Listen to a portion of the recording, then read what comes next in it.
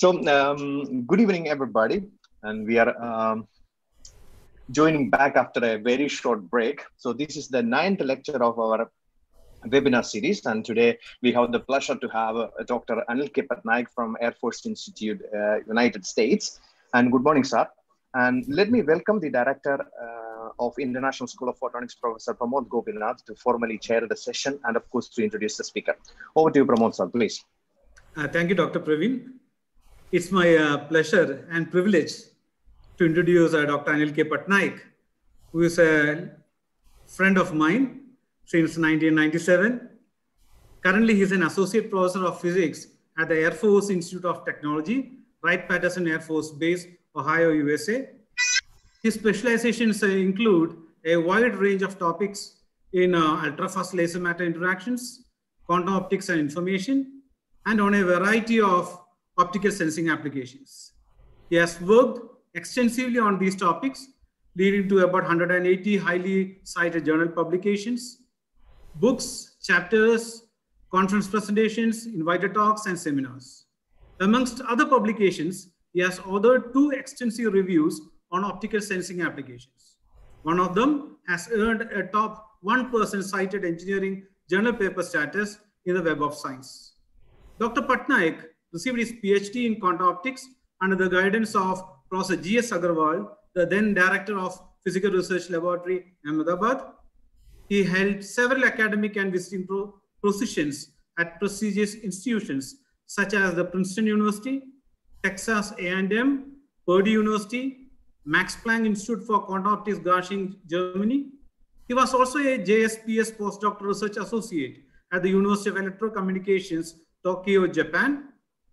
Dr. Patnaik has the distinction of working with Nobel laureate Professor Roy J. Glauber on fundamental laser matter interactions and co-authored a research article with him in a special issue commemorating the 100 years of Einstein's miraculous discoveries. He has recently received AFIT Dean's Distinguished Professor Award. Dr. Patnaik is a fellow of Optical Society of India. He has been actively involved in numerous professional societies, such as the American Physical Society, the Optical Society of America, and the American Institute of Aeronautics and Astronautics. And on a personal note, as I told earlier, he is a good friend of mine since 1997. We were together doing an SCRC school on nonlinear optics and laser spectroscopy at IIT Delhi, and also was associated when PRL organized or conducted the National Laser Symposium in December 1997, when the small group of quantum electronics headed by Professor GSA was organizing that. And they had only something like 3 faculty members there, including Director GSA, then Professor Banerjee and Dr. NG Singh, and 3 to 4 research students, including Anil, Sunish, and a few postdoctoral associates. Right. With this note, let me welcome Dr. Anil to give his talk. Welcome to you, Dr. Anil. Yeah, thanks a lot, Professor Gopinath. It's really a privilege and honor to be in this celebration, Silver Jubilee celebration of International School for Photonics. And before I start, I cannot thank enough Professor Gopinath for this invitation. It's we are connecting back scientifically again, but personally we knew each other for more than 2 decades now, 25 years now, like he mentioned, and we are in 2 different continents now, talking about very similar science, and it is really an honor to be in this webinar series. It's amazing to see the series that you have put together, and I hope that my talk is helpful to some of your colleagues and students over there. And also I thank Dr. Praveen for the introduction too. Thank you for your kind words, Professor Gopinath. Let me get started. So I'm going to talk about some of the developments and the research work that I did in last decade or so about this ultra-fast laser matter interaction for sensing, and also the fundamental physics in this ultra-fast laser matter interactions. Well, I will start with the quote that the knowledge is always important, but what Einstein said is like imagination is always more important than knowledge. Why? Because knowledge takes you only certain level, and imagination always pushes that knowledge level. And let's see what are the levels that we can push over here with ultra-fast laser matter interactions. Okay, before I get started, I also want to acknowledge all my colleagues in last decade or so. I mean, this is my list of my collaborators and students and postdocs who primarily contributed to what I'm going to present. This is a list from last almost 1 decade, but specifically on laser matter interaction part. And I also thank the funding agencies, of course, to continue any good research. So let me start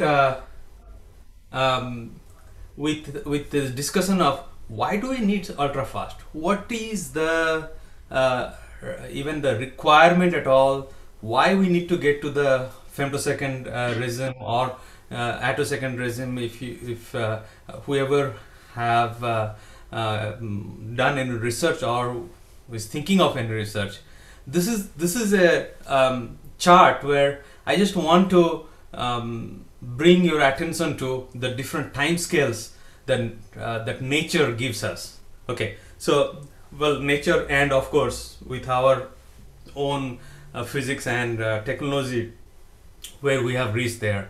So when we say a second, typically our heartbeat is a second, but now the LED refresh rate, for example, when you have like 60 Hz, 120 Hz LED TVs or monitors, those are like millisecond, and then the amplitude modulation radio, the radio that you hear is about microsecond time period. I mean the pulse durations, and then the computer processor speed, that of course keeps increasing, but it's in the order of nanosecond. And within that time frame also you can also say the electronic relaxation, for example, in any molecule or even in atoms. Once you excite the electrons to one of the excited state, the relaxation time scale is in the order of like microsecond to nanosecond. Vibrational relaxations are more towards microsecond, but it can go somewhere around nanosecond too. Rotational relaxations are faster. They go somewhere between picosecond to nanosecond. Yeah, and so microsecond is a millionth of a second. I have to keep telling myself, in fact, it's a millionth of a second. Okay, our eyes that can see only like 15 Hertz, 20 Hertz maybe, and if you are a gamer, maybe you can go 30 Hertz, but so you can see the changes really fast. But typically that's where we are limited. We are talking about millionth of a second here, and let's look at a millionth of a second, and that's where the molecular rotation is. That molecular rotation period is on the order of picosecond, that is millionth of a second. And if you go millionth of a billionth of a second, that's where the molecular vibration is. Molecular vibrations go at the femtosecond level. Yeah, and if you go beyond, well, first of all, let me pull the femtochemistry. For the femtochemistry, Joule got the Nobel Prize because he could look at the molecular motions using this femtosecond spectroscopy. But if I want to go beyond, then at attosecond level, this is the electronic period going around the atom. And at this time scale, I want to imagine what this time scale is. Let's now for a minute consider like electron going around the atom once. Let's consider for now that is like 1 second. Then in our 1 second, that electron would have gone through from the beginning of the universe to now, that much time. Okay, so it's a 10 to the minus 18 is a billionth of a second, and these are something that for us it appears like, well, these are so tiny time scale. How can that even affect anything, right? Well, the electrons are the one that gives you any chemical interaction. For example, the molecular motions and rotational molecular rotations, they give you this particular spectra, the light that you see, the any interaction that happens. Those things happen at those scales, time scales, in fact. Yeah, of course, the interaction, real interactions elongate longer towards the like nanosecond to microsecond and so on. But because those dynamics are there at those time scales, we need to understand them, and it shows up in our spectra. In fact, if you do any of the spectroscopy, well, in the attosecond, in fact, there are recent developments in the last 1 decade. There is a significant development in terms of like even looking at electrons. So what is the advantage of this? Because femtosecond and attosecond lasers, if you have, what is the advantage? Think about it, something like in a dark room, if you want to flash for certain time and then you take a picture, the picture that you get on your photoplate is only for the time that flash went in. Okay, if my flash is femtosecond, then I can see any change in the femtosecond time scale. Or if the flash is in attosecond, I can see any change in the electronic time scale. Okay, that means that probably I would be able to see if there is an ionization that is happening at attosecond time scale. I can see the ionization, and this is what was proposed, and they saw some data. I mean, they have some information in terms of like how the ionization happens in nitrogen. Margaret Monen's group at Colorado, they have shown it way back in 2008. There are a lot of developments after that in attosecond science, but I just wanted to tell you that these are the different time scales. Okay, now having said that, now let me get to the applications. Where do we need those? Okay, so let me start with the spectroscopy and imaging. So there are, I mean, these are mostly the engineering applications that I'm talking about, like small core engines where you want to get to higher and higher pressures. Those are like harsh environment, real harsh environment. Or there are so-called detonation engines. In those cases, things can go, I mean, the pressure can go to 200 bars. How do you make even measurements in those things, right? Rocket propulsion, 300 bars. And if you do even go to the different planet like Venus has 90 bar over there. It's a really harsh atmosphere there, and in those things, if you want any measurement at all, you have to be looking for new technologies, because the standard optical diagnostics and all, they are not going to work. So there are so many of these diagnostic challenges. Of course, most of the diagnostic challenge I have listed here is primarily from the combustion. Because of the combustion process, you will have suits there, and then particularly going to high pressure would have this high optical depth. Any light that you want to send it through, it won't go through completely. So you cannot get any diagnostic signal there. If you want to see something inside, let's say at 300 bars, probably most of the light that is going in will get absorbed, right? So how would you get any signal from there? Then the collisional rates would increase, so signal decays very fast, and even the decay rates at those pressures and all, those are not known. There are even more complexities. I have not listed all of them, in fact. Supercritical states, particularly in Venus and all, there are supercritical states where it is neither gas nor liquid, somewhere in between. So we have done some of the, I mean, the group that we work together, they have done some femtosecond cars measurement going up to 40 bar, and they have shown that they can recover the signal information, at least decay information in that case.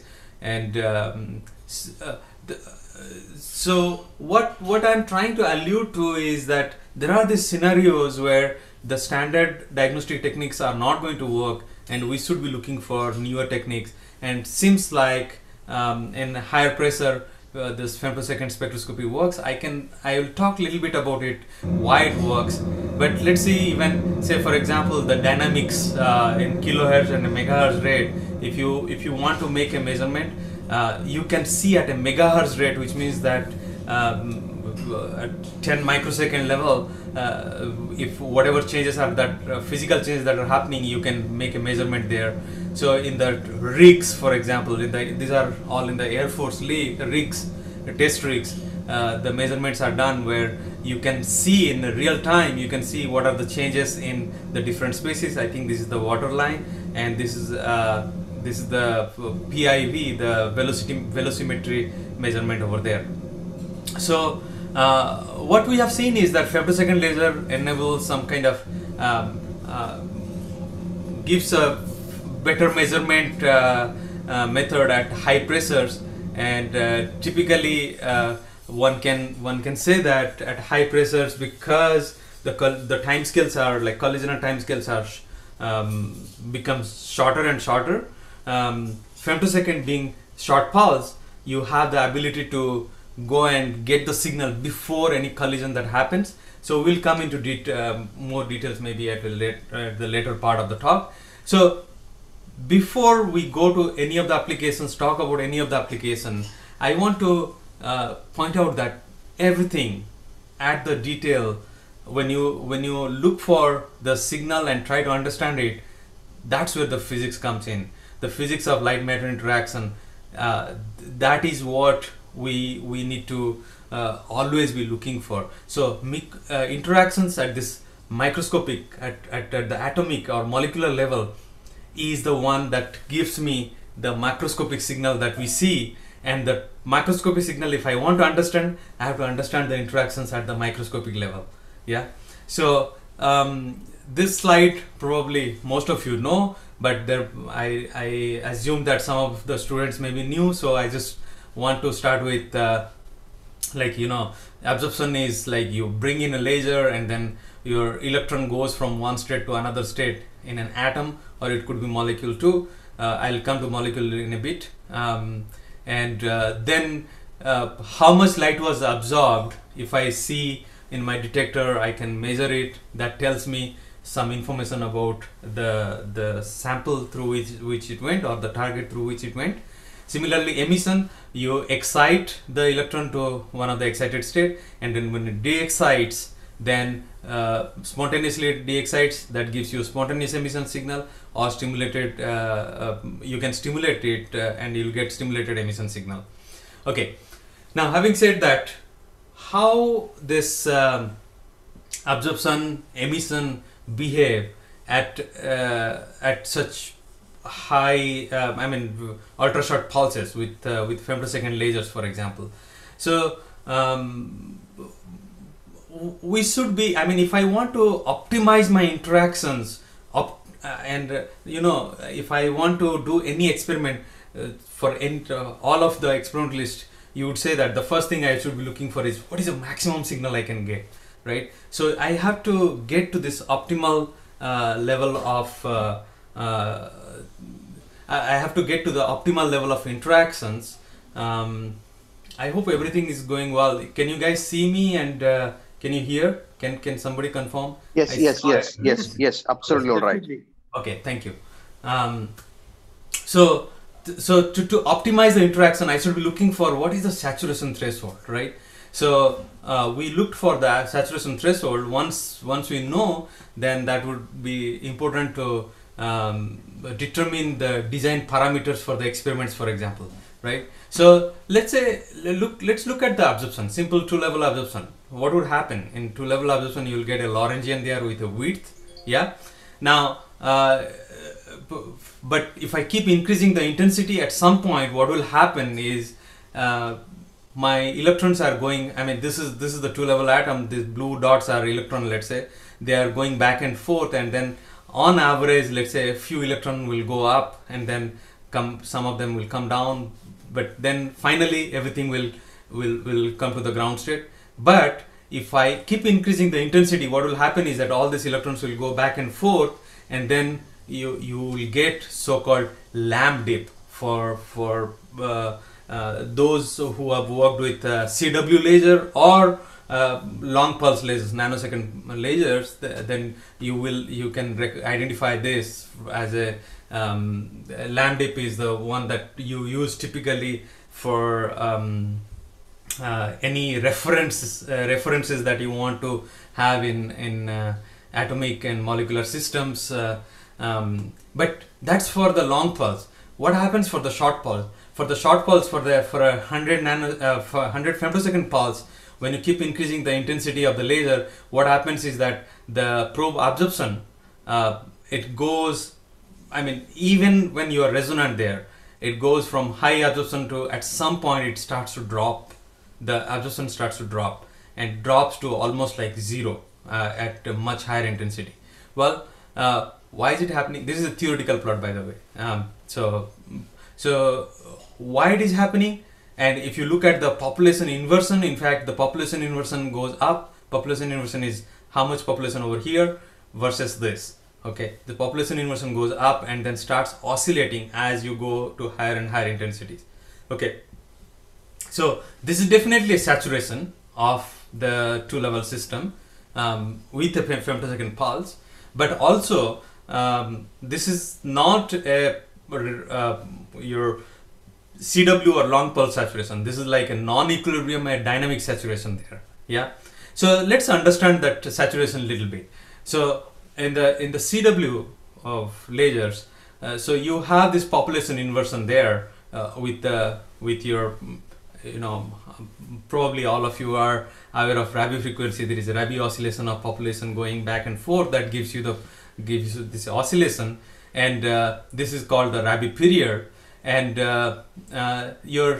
when the Rabi period is shorter than your decay time scale, this is my decay time scale, let's say, whatever the decay time scale for any system that we are talking about, for a generic system, yeah.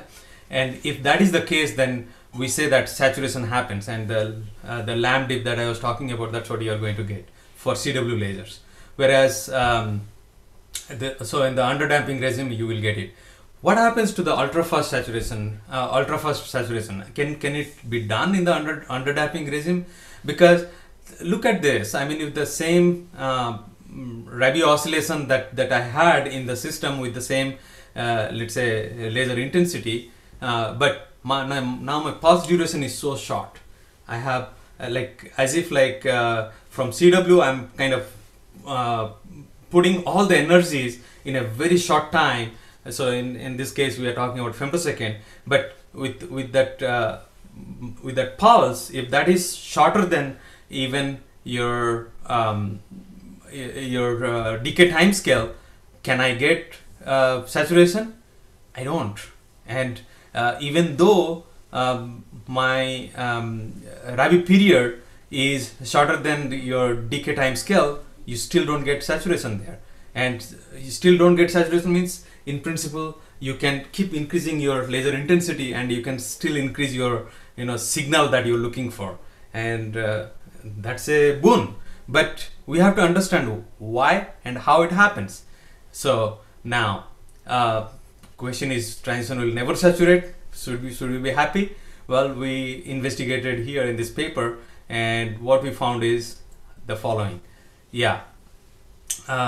So the ultrafast saturation criterion, it does saturate, yeah, because we saw the plot that I showed earlier, and why it saturates now is because now if you keep increasing the intensity, at some point what will happen is this one will go, I mean the Rabi oscillation is higher than or there are couple of Rabi oscillations within your pulse, and that's when you will see the saturation. so it's definitely the Rabi oscillation has to be Rabi frequency has to be larger than the Rabi frequency for the CW, and that's where you can get saturation. In fact, to look at any of those saturation phenomena or processes, the best way to make any theoretical prediction was to look for area under the curve. So if I assume a Gaussian input pulse that is going through this medium, then in the limit that time goes to infinity, the pulse area, if it satisfies this condition where t is the tau is the duration of the pulse, yeah, omega is the Rabi frequency, then this is the condition that at which you will if this area under the curve is larger than pi over 2, that's where you will get the saturation, and from there you can obtain a saturation criterion. In fact, this is a saturation criterion we have obtained, and you can see it is dependent on the duration of the pulse, and it is dependent on the dipole moment of the medium. So if I step back and try to understand what it means, is that if think about like you have a forced oscillator, you are forcing the like a swing, let's say you are hitting it, but you are hitting it at a frequency much faster than the swing's oscillation frequency, right? So at that time it cannot just take it anymore, and that's where you will call that it is a saturation phenomena now. So it's slightly different, but they are that's how you get the saturation over here. Okay, now let me go to the molecular states now. The molecular states are slightly more complex than the atomic states, because you have this electronic states there. This is ground electronic state, this is excited electronic state, and then you have this vibrational states within each electronic state, and within each vibrational state now you have the set of rotational states. Yeah, and if you think about it a little bit carefully, there is a wealth of information in each of those states, and that information, if we can tap into, then we have a significantly large number of applications that we can head to. Okay, let's look at the first one. Let's say, for example, the population. Okay, if you take a bunch of molecules and look at the population distribution, depending on your ambient temperature, there will be a population distribution. Let's say this is in the rotational states. There will be a population distribution in the rotational states, as well as there can be population distribution in the vibrational states. And if you go to very, very high temperatures, like thousands of Kelvin, maybe there is a population distribution amongst the electronic states. Yeah. So this population distribution is defined by the Maxwell-Boltzmann distribution, right? So which is dependent on the temperature. So that means that if I can measure what is the population in each of those states, that can give me the temperature, the ambient temperature wherever we are. Yeah, and that's a huge application that anybody would want to, because that means that if I go to a different temperature, let's say the population will shift more towards the higher rotational levels, or will go more towards the higher vibrational states. Okay, so all I have to look for is this population distribution then. Yeah, so that, in fact, that's how we made the temperature measurements, and this has been extremely useful for any of the gas phase diagnostics. So the simplest gas phase diagnostic would be the absorption spectroscopy, and then you can look for the fluorescence spectroscopy, and more complex ones but much more accurate measurements would be nonlinear processes like coherent anti-Stokes Raman scattering, where what you do is you go with a pump and then a Stokes beam that is 2 photon resonant between two of those rotational vibrational states, we call rho vibrational states, and you go with a third probe beam to probe this coherence that it creates. This 2 pulse would create between these rho vibrational states to get the car signal from there, and it is amazing. In fact, if you have ever seen a coherent anti-histogram scattering signal in lab, even in the gas, what we see is you send in these 3 beams into your interaction volume, and the 4th beam miraculously appears. And even after so many years, I feel like, okay, physically I understand physics, from physics perspective I understand, but it's so amazing that it happens. Nonlinear physics works here. And so for that, I mean, let's understand why you get there in a minute over here. So as I said, pump, stoke, probe, and then you get the car signal. And this is a typical lab experiment that you do. You go with 3 beams in 3 particular directions, pump, stoke, and probe, and then the car signal will come out in one particular way. And why this happens is because it satisfies so-called it satisfies the momentum conservation condition. So for example, if I expand the molecular polarization into all these different orders, four-way mixing is basically the third order susceptibility, and that susceptibility, if I work it out, then the dependence over here in the exponential, you can see this first part gives me the energy conservation. So in fact, W cars would be sum of these two minus this would give me the frequency of this car signal, and the K's, the propagation vectors, if I add this way, then that will tell me where the car signal will come in from the sample. And that is amazing because we don't have to look for signal. Typically, for most of the experiments, you have to be looking for signal, right? This is as if like a laser-like signal that comes out of it. And that coherent laser-like signal, it's a non-invasive, spatially temporary resolved, excellent spectral selectivity because it has to satisfy all this resonant condition, that then only you will get the signal. And low signal absorption because there is no real absorption. These are all virtual states over there. So, and also lower non-resonant background, and there are we can get rid of collisions as we go to short pulses. I mean, get rid of collision means like we can avoid collisions. Before collision happens, we can get our signal, and the data acquisition rates are now kilohertz to 10 kilohertz with these femtosecond lasers, and we can make the measure species measurements. Also, we can now we have started doing the minor species measurements with it. And this is a review article where we reviewed until 2009, but I have another review article where we reviewed the what we have afterwards.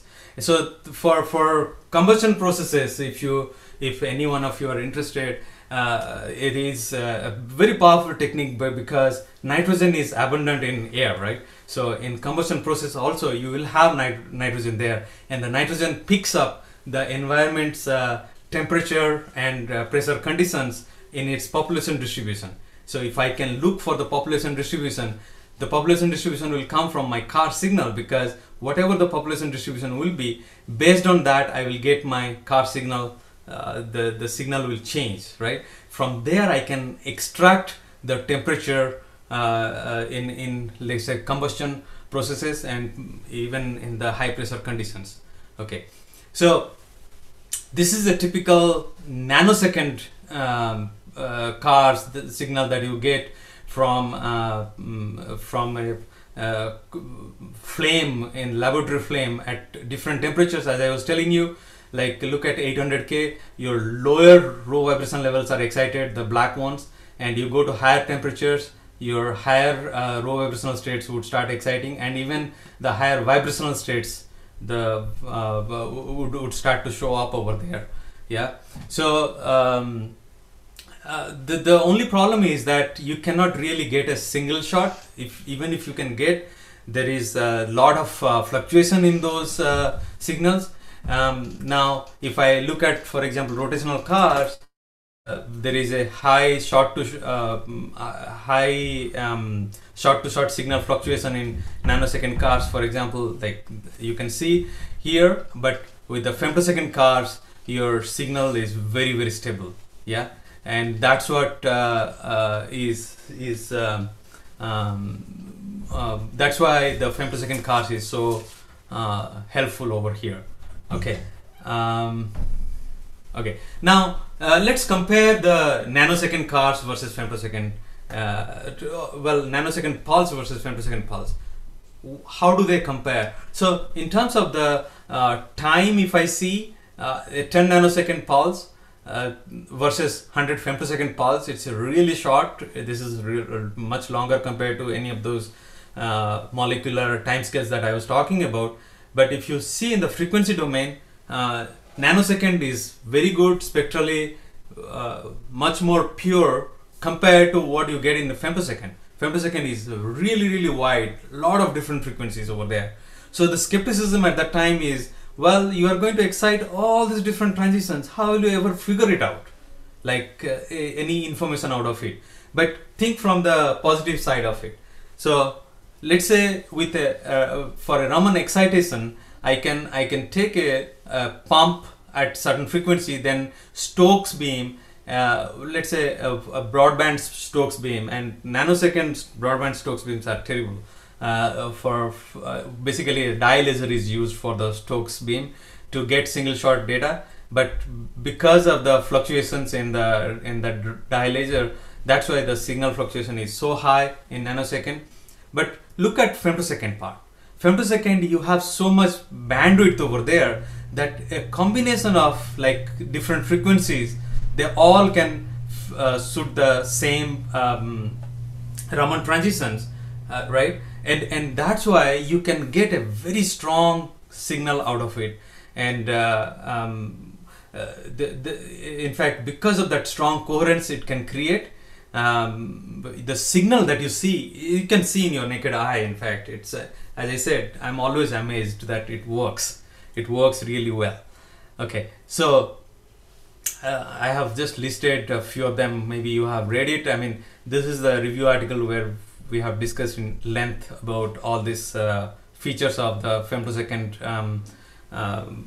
advantages. Now, where are we in terms of our fundamental physics then? Okay, the coherence that I was talking about is the same coherence that we talk in the classical optics. It is the same coherence that we talk in quantum optics, creating quantum coherence in atomic systems. And when we talk about the ultrafast, where is that coherence? Well, this is like for particles, massive particles, particles with masses, you are not going to get any interference. It's a cool video, so I always put it there. But primarily, what I want to show is the Young's interference with the double slit that you see is a spatial interference over there in the space. The interference is in the space, right? Because of the two beams that goes out there, and then they interfere with each other, and that's what you see on the screen there. Now, in the case, the molecular Raman coherence that I'm talking about, it is a temporal interference or a quantum coherence in time. Okay, so in time, when I create when I have this combination of these two lasers there, omega 1 and omega 2, what happens is it creates this coherence over there in time, and I take that coherence, I beat that coherence with another probe beam, and that gives me the car signal. Yeah, so this coherence is really important, and as long as we can create a large coherence, we have a very strong signal over there. Yeah, for femtosecond, the biggest advantage is that since you're packing this energy in a short time, the intensities are very high, and for any nonlinear interaction, you will know that if you need to have very high intensities for any of the interactions over there, right? So okay, so now let's get to some of those features of this this temporal coherence that you create, and how it can manifest in the signals. We did a kind of a detailed study in terms of, like, it's a marriage of what we learned from quantum optics. Maybe some of you might have heard about this coherent population trapping, right? So if you take two lasers and then they are on resonance there, then in principle you can trap the population amongst two of those states, and that is called, you can create a so-called dark state from where normally population would not decay, or it stays much longer. And we thought maybe we can explore that, because every time we are going with a femtosecond beam, we have to always remember that we are exciting a bunch of rotational levels there. And then of course we are coupling to row vibrational states of ground vibrational state and this one. And if that is the case, are we creating any trap state there? And if we do, then how can we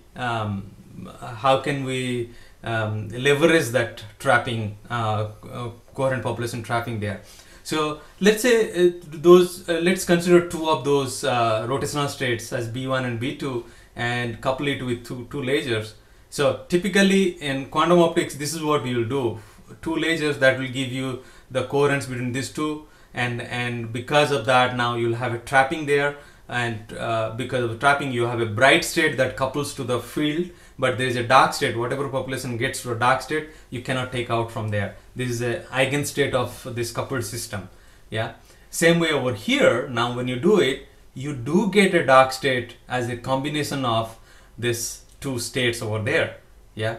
There is a bright state, and then there are two of these dark states, and we can even calculate what are the dark state populations, and depending on the timing of those pulses, we can control the dark states, and that means that we can control the populations in those dark states, and not dark states, also populations. I mean, every time we are talking about dark state is nothing but a linear combination state of this original rotational state. So that means that in principle, I can take population from one state to the another state and let it stay there. Okay. Well, for the diagnostic or for the application that I was talking about, it may not have direct advantage, but think about this population control mechanism. So with a femtosecond pulse, if I can control the population, that is huge for something like quantum information and all. Like if I can take the population and I can tell for sure that I can transfer the population from one point to one state to the other state, I can say that this is my qubit switch. I mean, I can switch a quantum bit from one state to the other state and so on. So we are yet to explore that, but we are going in that direction for this part of it. Well, this is a small distraction. Let me get back to the spectroscopy again. With the femtosecond laser spectroscopy, I mean, the signal that we get for different temperatures, for example, and different equivalence ratio, this is fuel to air ratio. If you look at the signal and then compare that, the accuracy and precisions are really high.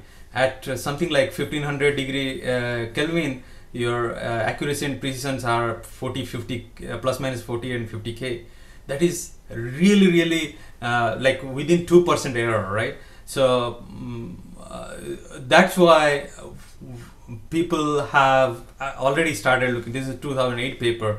People have already started looking at using this, and some of the advantages that I'm not going to list, but for those who work in plasma, for example, there are temperatures. Plasmas, like when it is not in equilibrium, there are all these different temperatures over there.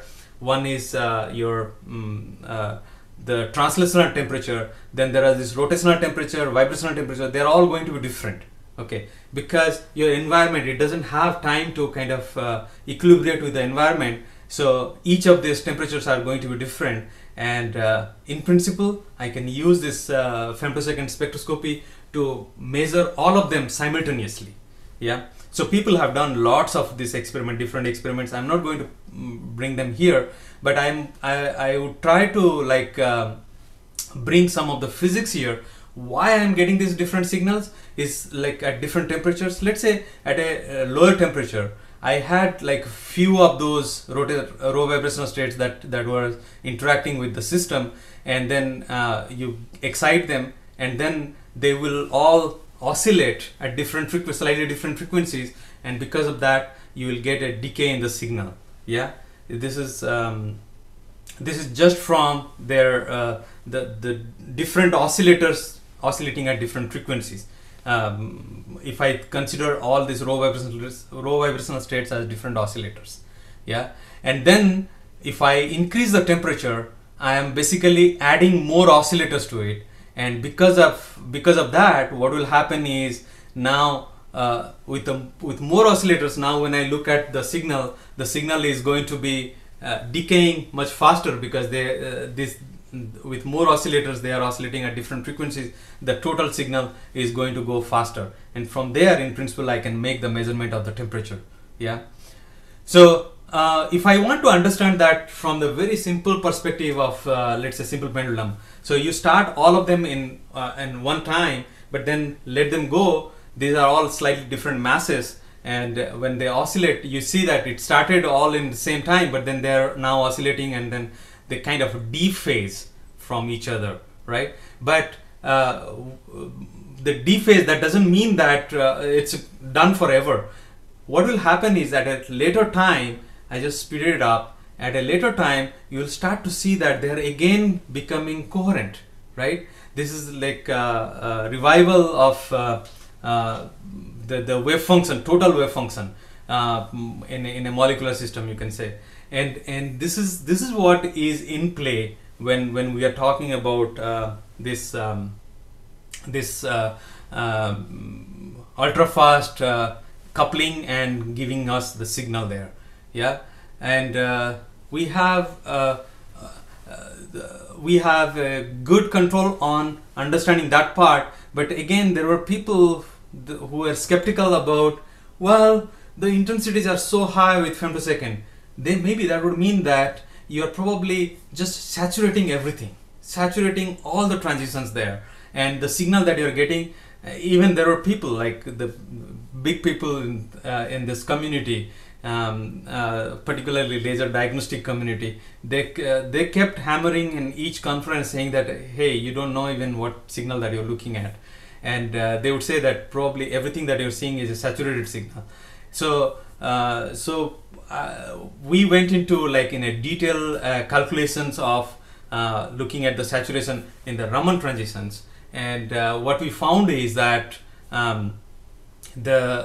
yes, you can saturate, but the saturation thresholds are higher as you go to shorter and shorter pulses. Yeah, and for example, for about 100 femtosecond pulse, the peak power, peak intensity, sorry, it should be intensity, is on the order of 21 to 22 watt per meter square, and that's a huge intensity. What happens is that at those kind of intensities, you have this filamentation and intensity clamping, all those things will take over, right? But you know, we don't even get to that level. We stay somewhere around here, which means that we are never saturating our signal. And if you compare that with a nanosecond regime, in fact, this is in the nanosecond regime, the mechanism is completely different for saturation than the femtosecond regime, as I talked a little bit earlier. Yeah, so I won't get into the details again, but just to compare 20 nanosecond pump, the saturation and stark shift would happen somewhere around 10 or 14 watt per meter square. So where this two photon Rabi coupling has to be stronger than or larger than the decay rate, and at 100 femtosecond pump, the molecular response can be determined from this two photon pulse area, and as long as two photon pulse area is more than pi, it will saturate. So if you are less than pi, then you are safe, and we determined that somewhere around 22 watt per meter square you will saturate. And that has, in fact, this has helped. There are a bunch of paper that came out after this, where now they can do their femtosecond experiments without worrying about saturation, because of the limits that we could determine from the theoretical calculation over there. And similarly, if you go to a slightly different variant of this cars that I was talking about, let's say your probe is now resonant to one of these transition. I mean, this is like two electronic states, so this is electronic resonant transition. So this is what we, I mean, if we do electronic resonant, then any resonance enhances your coupling, and because of that stronger coupling, now your signal strength can be higher. And it was proposed as one of the possible way to get to like minor species. In this case, this was nitric oxide, and this was the signal that was observed, and they could go to very low density over there. And of course, these are different partners, collisional partners. They could go to very low densities, and then we did this calculation with the same combinations, and we found that okay, one thing they were seeing that at certain intensity the signal would not increase anymore, and they were not sure if that is the best signal, or they could get better signal, or there is some instrument has some limits or something. So we did a theoretical calculation, and we found out that they are at that point are close to the saturation. Yeah, and that means that again, if I want an optimal signal, optimal interaction, to get the optimal signal, we need to understand where the saturation is, and that tells us with confidence that this is the best signal that we can get, right? And similarly, we can do for the ultra-fast cars for the same configuration. And what we found is that for the long pulse regime, like below 1 picosecond, your saturation intensity is constant, and that is understandable because over there, like I said in the beginning, for the nanosecond or for the short pulse, nanosecond or CW, your saturation intensity is defined by your Rabi oscillation Rabi period being shorter than your decay period. In this case, once that is the case, then this is what will happen. But then once you go 1 picosecond or shorter pulses, then that condition is not valid anymore. You can see that for different pulse durations, now you have different saturation intensities. And we did this calculation for this resonantly enhanced cars, and we could get a condition. And in fact, using this condition, my colleagues in that group, they went to do this experiment, and they knew what is the optimal intensity, and they did this measurement for minor species using the femtosecond lasers with very high signal to noise ratio for temperature and species concentration measurements. So I think I'm going to just stop here. Probably I wanted to go a little bit further, but then I will just leave it here. So let me skip to my last slide, and then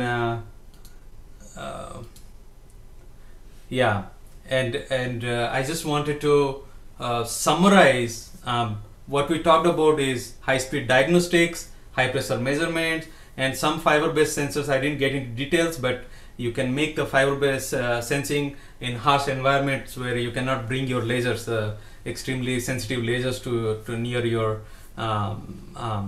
near this harsh environment. So you just use fibers there. And then there are certain applications I didn't talk about, but you know, using this ultra short pulse interactions with these high intensities, they generate this plasmas with very high, I mean, relativistic speed electrons and protons,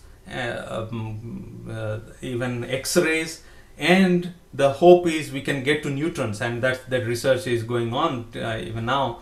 Then there are short pulse terahertz generations using this femtosecond laser heating on superconductors, for example. So and that can give us also temporal behavior of the superconductors. We can understand from there. And there are this attosecond signs that can come, as I was alluding to in one of the beginning in the one of the first slides there.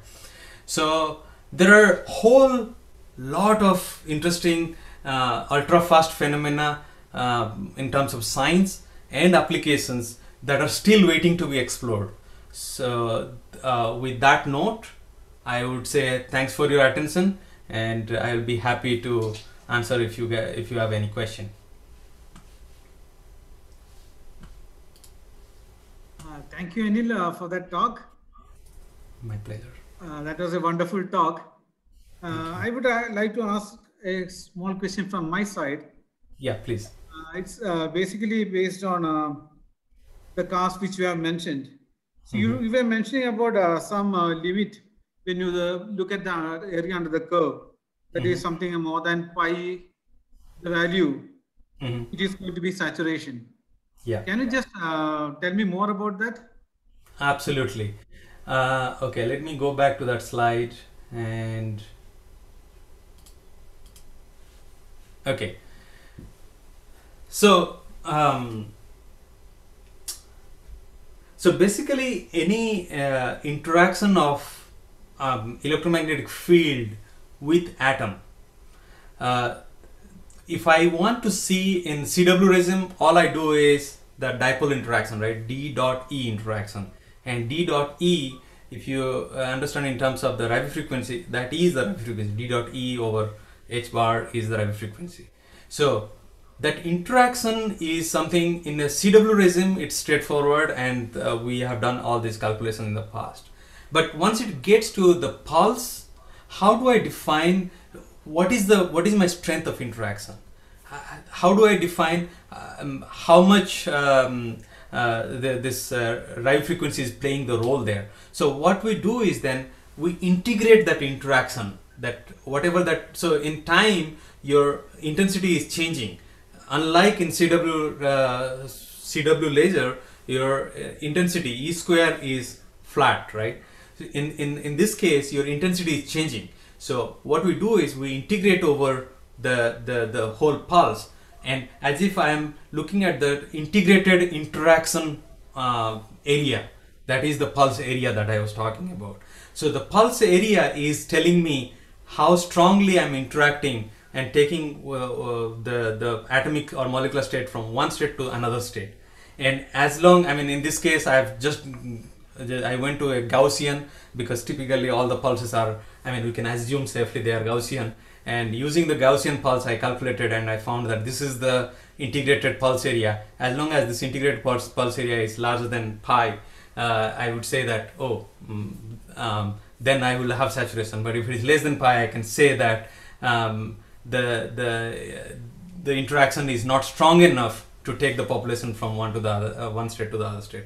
In fact, I want to even connect to another concept that we knew from the quantum optics perspective, the stirrup, for example, right? And in stirrup, again, the combination of the pulses, as long as the pulse area is larger than pi over 2, then pi over 2 would, I think, would make the population 50-50. Pi would take the population, flip the population to excited state, and then 3 pi over 2 would bring, I mean, will make 50-50 again, and 2 pi would bring it down. So now using that concept now to specifically to this case, and we are saying is that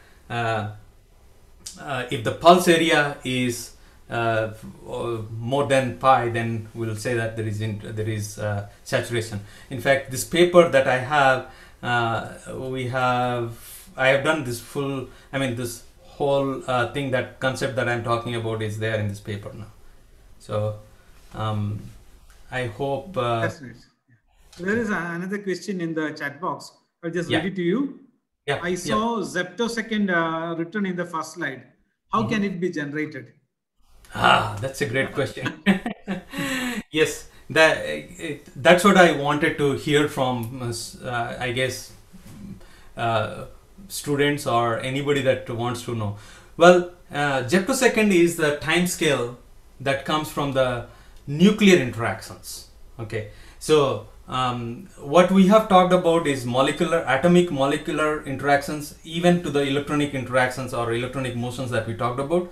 But if you look at the nuclear motions, they happen in gemtosecond time scale. So if we can tap into the nuclear interactions using optics by some means, of course, as you can imagine, this is like thousandth of a millionth of a millionth of a second, millionth of a billionth of a second, which is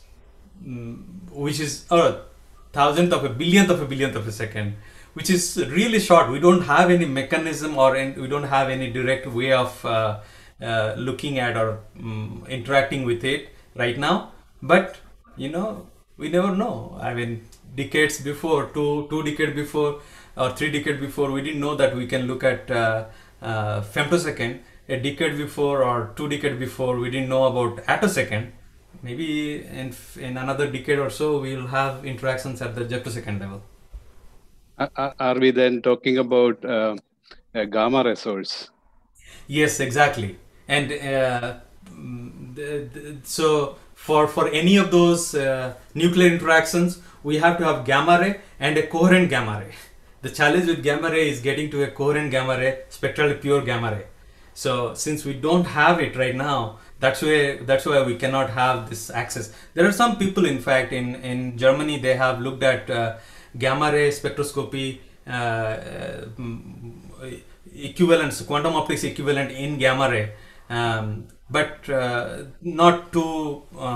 I mean, at this time, I'm not too optimistic about those particular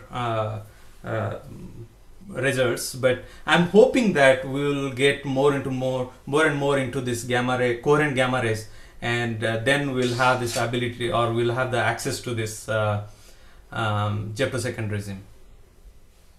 And has there been any experiments done with attosecond? Oh yeah, attosecond, there are a bunch of experiments done. I mean, in fact, this paper is one of the first experiments, and there are multiple groups now in the world that are working on attosecond. So I would say in Florida we have this University of Central Florida. That's UCF. where UCF, that has a very strong group on attosecond. I think Professor Zhang, he is leading that attosecond group there. Then in Canada, we have Paul Corkum. He's a theoretician, but then he also has experimental labs that are looking at the attosecond regime. And there is another group in Germany, Max Planck Institute. Okay, now it will be hard for me to remember the name. Okay, I can tell you later. But so those groups are really looking for a Nobel Prize, maybe future Nobel Prize. So at this time, the challenge is to get isolated attosecond pulses. Right now, you can get attosecond pulse, but they are still not very isolated. I mean, you have to be filtering out a lot. And in fact, one of my postdoc that joined me recently, he worked in Ohio State University. They also worked in attosecond regime, but again, what I hear from him is there is still a challenge to get to that isolated attosecond pulse. So yeah, there are a lot of these different groups that are looking at this attosecond dynamics, and people have even looked at the electronic dynamics in ionization processes, like this one that I showed, and see the electronic dynamics there. Okay, I don't find any more questions in the Q&A. I have. Thank you, Anil. I hand over to Dr. Praveen to wind up the session. Sure. I think Riju sir has a question. Yes, I think I have. Yeah, please. Anil, it was you have presented the subject so nicely that I'm now motivated to read your reviews, and I'm quite new to cars. But what type of lasers that you, what is the laser that you're using? Is it like a tunable diode laser, I suppose? Um, so I covered a whole range from nanosecond to femtosecond. So all the ultrafast dynamics and all that I was talking about is using femtosecond lasers, and femtosecond lasers are typically let's say your like coherent laser, coherent astral laser, or spectral physics has femtosecond lasers.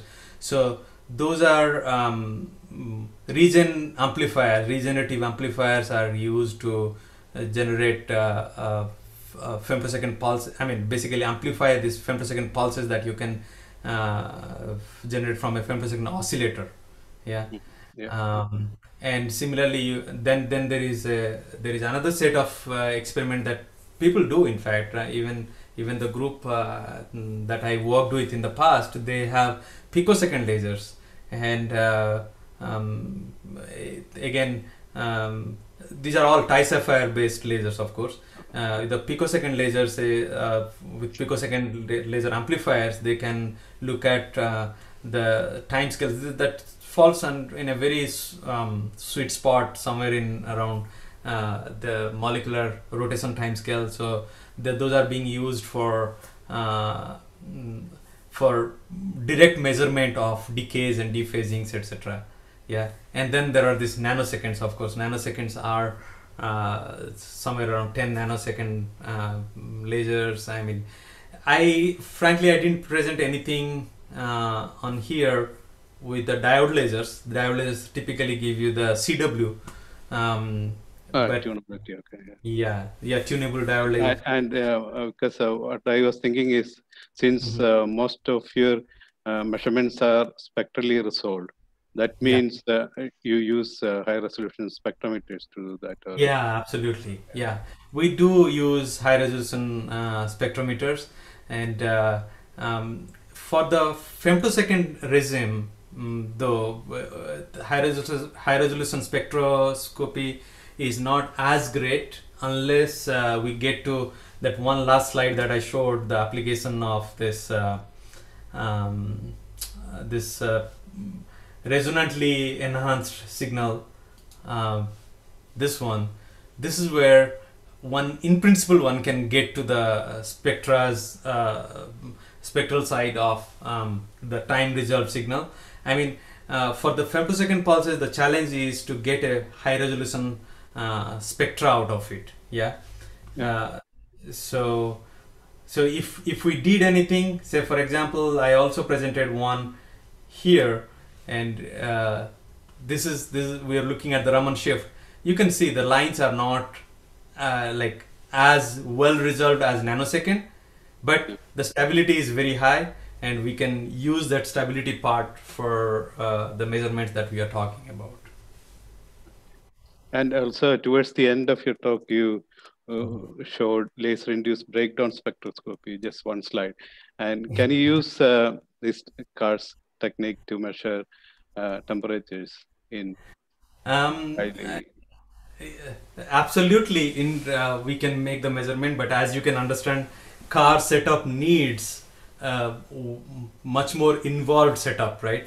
So having a LIPS and cars, that is the dream setup. I would love to have that kind of laboratory. so yes, in principle you can shoot these 3 lasers there, and you can get the car signal. The car signal will have all the information. Yeah, but if you have a femtosecond system, okay, then you can split the beam, make one of the beams to do the LIPS, and then 2 or 3 beams for the other one. Right. That's what it is. Yeah, absolutely. You're absolutely right, Riju. I mean, it can be done, but typically we keep these 2 separate. I mean, LIPS lab is separate, and lab is separate. And if we have to do, in fact, we have moved towards that direction, I would say. Recently, one of my students did the measurement, like Raman based measurement. Of course we didn't go to femtosecond in that case. We went with a nanosecond laser, and we would create the lips there, but then we'll make a Raman measurement, Raman emission measurement to talk about the concentration of different species in there. Yeah. Okay, have you published it? That is in review right now. Okay. Yeah. And, I think in lithium we have done it in lithium, but solid state sample we have done that measurement, and we are going along that direction. Like right now, LIPS is all about emission spectroscopy, whatever emission that comes out. But then if I want to do the diagnostic for it, measure the temperature, measure the concentrations, this is what we need to do. We have to introduce a diagnostic mechanism. One simplest one could be pump probe mechanism. Then we could look at the evolution with the pump probe. The more complex ones are the cars one. Cars is like it's a pretty involved process. I mean, particularly femtosecond cars, you are talking about bringing these 3 beams at a femtosecond time scale within the range of femtosecond time scale. Means like you are talking about few millimeters, or no, sorry, few maybe 30 microns. 30 microns is 30 microns, right? Yeah. So within 30 micron, you have to have these 3 pulses coming in and hitting in the same area, and that's how you can get the signal. So that's where the challenge is. Yeah. So you're talking about a millionth of a second level control within that 30 microsecond, right? So that's where the challenge is. So yeah, I mean, with the technological developments, I won't wonder that I won't be surprised that this is done in next 5 years or so. But right now we are not there, but we are moving towards that direction for sure. We might probably get. I think we have funding for an Astra type of laser. Astra type. That's great. Laser for the next year. Yeah, that's wonderful. Yeah, I'll really look forward to if you are getting into those kind of research. I look forward to your work. And I didn't show, but we did look at femtosecond breakdown, and we have a huge advantage. Maybe if you can share email with me at some point, I can send you these papers that we have. Okay, that will be great. I'll be in touch. Yeah, sure. Thank you. Okay, I think we can officially wind up the session. So thank you, Anil sir. Thank you very much for joining us this evening and to be a part of our Silver Jubilee celebrations. It was a wonderful and energetic lecture. And thank you again for sharing some time, some valuable time with us. Thank you very much. And we hope to see you soon in Kochi. Okay, and let me take this opportunity to thank the participants as well, and we will see you back very soon with the 10th lecture of our series, and have a good evening. Thank you very much. Thank you, and congratulations to all of you for this wonderful series here. And thank you, Anil. Bye. And thank you. Bye-bye. Thank you, Riju, for joining. Yeah. Thank you. Thank you, Dr. Praveen. Thank you, Professor Gopinath, and thank you, Riju. Bye-bye.